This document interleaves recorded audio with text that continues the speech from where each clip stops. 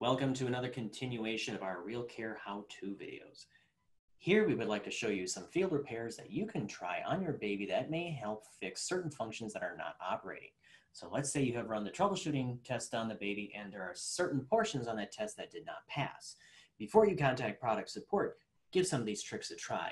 Now let's say if it is the feeding sensor on your RealCare Baby 3 that is not responding. You've run the test, it's not responding to any bottle that you've tried. You've run the demonstration and it's still not responding to the bottle.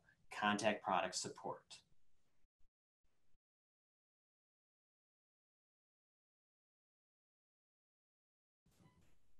So let's say you've run the test and the baby is not responding to the head forward or the head back.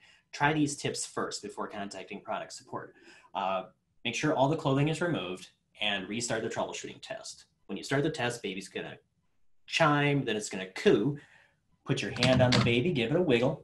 It's gonna cough, and then pick the baby up off the table, flip it up and over onto its stomach. It's gonna give you a couple of chimes. Then, do the head back. You'll hear the two growl sounds. Lift up the baby's physical left arm, give it a good strike right above its left hip. You'll get the 3 growl sounds. And then, again, to test the head forward, turn the baby around. So you're looking at the back of the baby's head and give the baby a good snap forward. If it didn't give you the single growl sound, do one more snap. If it still doesn't give you the single growl sound, contact product support. Now let's say it is the head back that is not responding. Again, no clothing, restart the test, baby chimes, then it coos. Put your hand on the baby, give it a wiggle, hear the cough, pick it up off the table, flip it up and over onto its stomach. You get a couple of chimes, do the head forward, baby gives a single growl sound, do the rough handling sensor, baby gives a couple of growl sounds,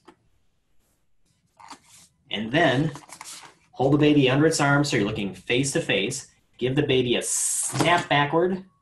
If it does not give you the 2 growl sounds, do it again.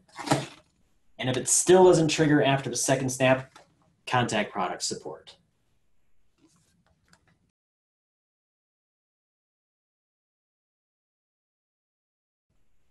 So let's say you have a baby that is not making any sound. So you've run the test, but no noise was made as you were putting the bottle to the lips, no chiming, no growl sounds, nothing as you're running the test.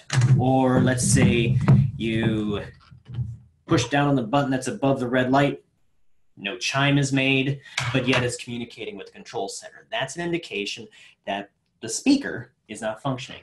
Now, before contacting product support, try this. You'll need your instructor key and a Phillips head screwdriver.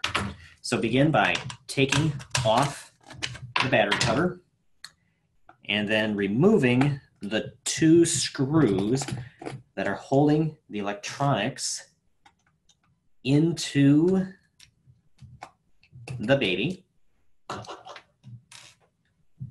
Pull the electronics out and then look inside the tray and you'll see the speaker and there's a little slot area. So you just want to give one blow in the tray. Just all you have to do. Just one is all you have to do.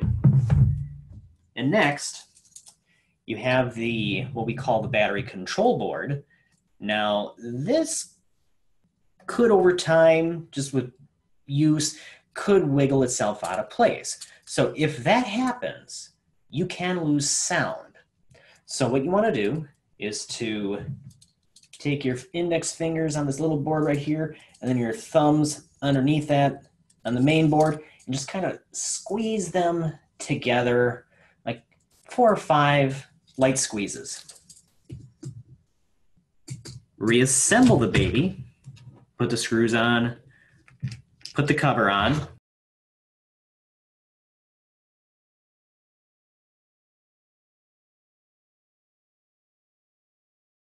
Once you have reassembled your baby, take the paper clip, push down on the button that's above the red light. 1 chime, release, just down and up. And if the baby still does not make any sound, contact product support.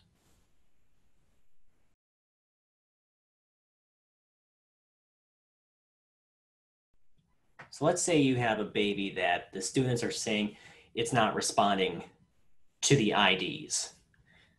Now, first thing you should do before running a test and everything, look at their report.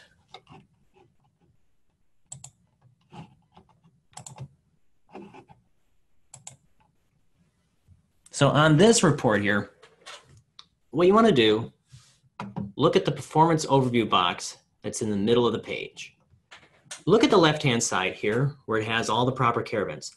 Look at average. So we have here 58 out of 63. So this tells us that there were 63 requested care events. Now what you want to do is look below that where it says ID1 was used how many times. So it shows here that the baby recognized the ID 74 times. So there were 63 requested care events, but there are more IDs that were recognized than requested care events. That tells us that the baby is responding to the ID. Now, baby responds to the ID whether it's crying for a care event, a fussy event, or a mishandle event. So the surplus of IDs that we have here come from either your fussy events, which do not show up on a report, or your mishandle events. So if you were to look at the report, and again, more times the ID was recognized than requested care events, the ID is being recognized just fine. Now, however, if the report shows fewer times that the ID was recognized than requested care events, then there's a few tests that you can run. So when running the troubleshooting test, make sure the baby is unplugged from the charger, because if the baby is plugged into the charger when you're doing the test or the demonstration, the charging disables the antenna and baby will not respond to IDs or diapers or the clothing. So run the test with the baby unplugged from the charger. So if you run the test and baby is not responding to the IDs in any location or any ID in any location, there is an antenna field repair that you can try.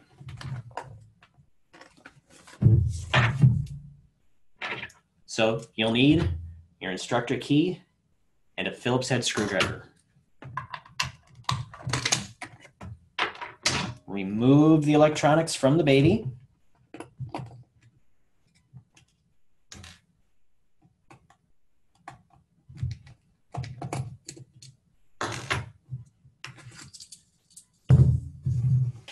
So once you have removed the electronics and have blown in the tray, look at the circuit board.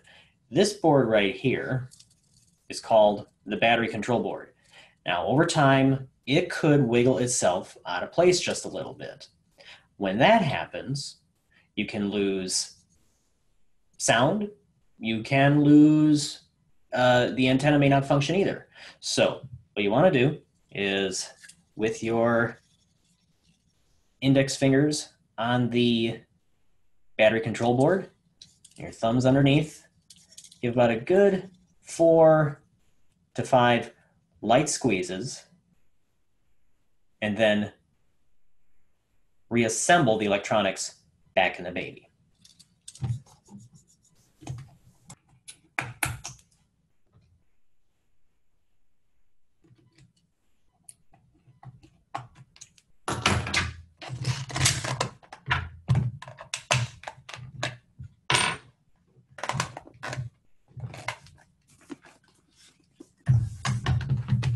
Run the troubleshooting test again, have some different IDs. So if the baby, when you run the test, is not responding to the first ID, you grab a different one, it responds okay to the second ID, then you know that first ID is bad. If, however, any ID you put up to it does not respond after that field repair, contact product support and for next steps.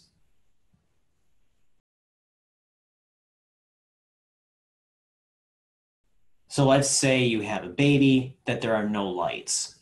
So you plug the charger into the baby, red light does not turn on, green light does not turn on, you've tried different charges, you've tried different outlets, and there's still no lights on the baby. Try this before contacting product support. You are going to need the instructor key and a Phillips head screwdriver. Begin by removing the electronics from the baby.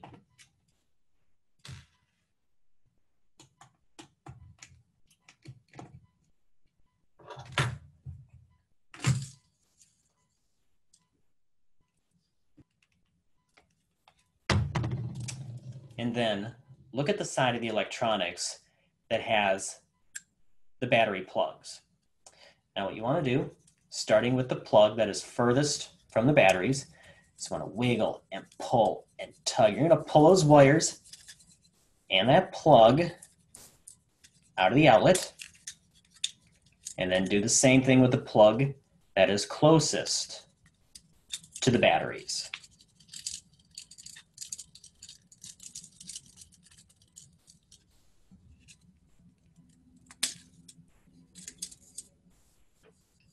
Now, sometimes this board right here that we call the battery control board, if it wiggles itself up out of place, you can lose power. So what you want to do is to squeeze the battery control board between your index fingers and the thumbs. Do about a good 4 or 5 good squeezes. And starting with the plug that you just removed, plug that in, then do the next one.